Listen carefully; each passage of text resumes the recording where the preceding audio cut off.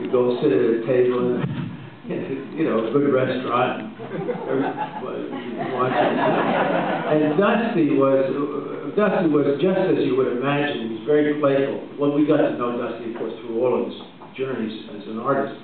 And he's really very playful. And the two of us just hit it off great. We would tease each other and play with each other. And we would improvise during all of lunch. We never talked about anything but, you know, these dopey conversations that these two characters are having.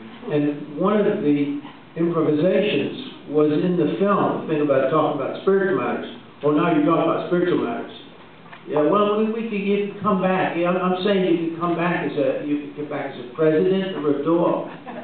You know, if I had choice between president and dog, I'd come back president. I'd that stuff.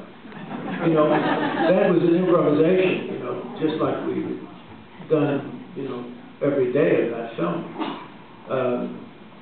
But anyway, I had many feelings. Most feelings about the film are impressed with all the work that was done on it. I'm, you know, grateful that I met these great talents at that time, and I was part of this journey. And then I was, you know, shocked sometimes at the film too. I said, whoa, we went it's pretty heavy stuff here. But good, strong stuff, I think, in balance. I think it's a very powerful and very good film.